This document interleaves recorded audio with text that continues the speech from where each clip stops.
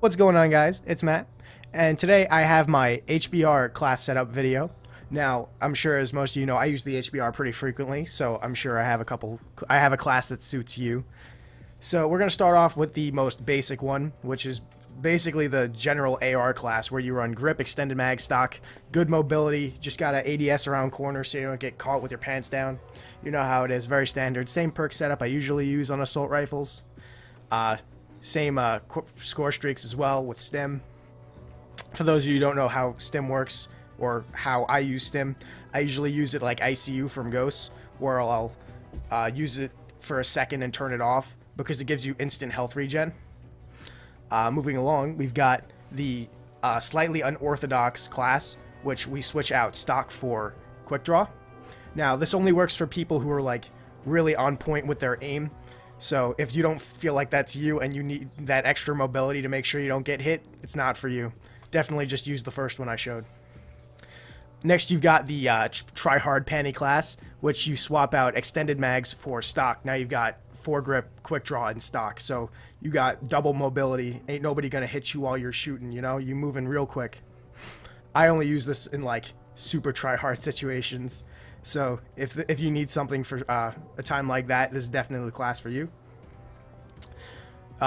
Next, we've got the it's like a weird ass class, you know. I don't use this very often, but it's a stealth class for the HBR.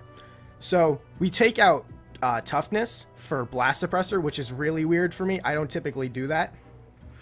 And I throw a suppressor on instead of a speed perk. So basically the whole idea of the class is that you don't want to be caught with your pants down ever. You want to be the one catching everybody else with their pants down. If you catch my drift. It's kind of a weird class. It's very reminiscent of classes I used to use back in older Call of Duties. Like, I typically go loud in this game, so this is like very unorthodox for me.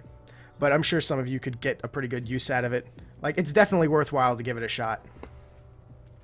And next we've got a class for the like newer sort of player to using the HBR. Like, if you're not very confident with your ability to use the iron sights and whatnot, and you want to learn recoil and shit, I would suggest trying this one out. Now, I typically don't use this like a class like this because I'm not a big fan of red dot on the HBR, but I know people who are like very like they have to, more or less, because the iron sights can be a little weird. Like, they're kind of hard to get used to at the beginning. So if you want to learn recoil before you start learning the iron sights, this might be the class for you. You swap out, or yeah, you generally would swap out extended mags for red dot, and you run red dot, grip, and stock. It's okay. It's not my favorite, but I'm sure there are people out there who do use this regularly.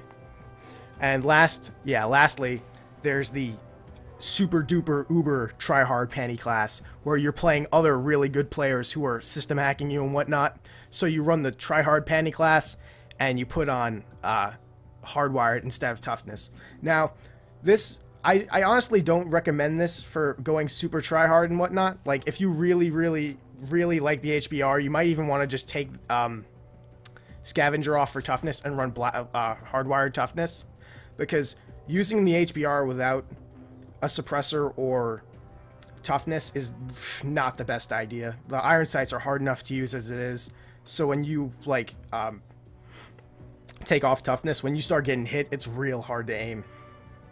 So, you know, this is kind of unorthodox. If you're like interested in it, definitely give it a shot, but I don't typically recommend it. Like, for situations like that, I would use the bow.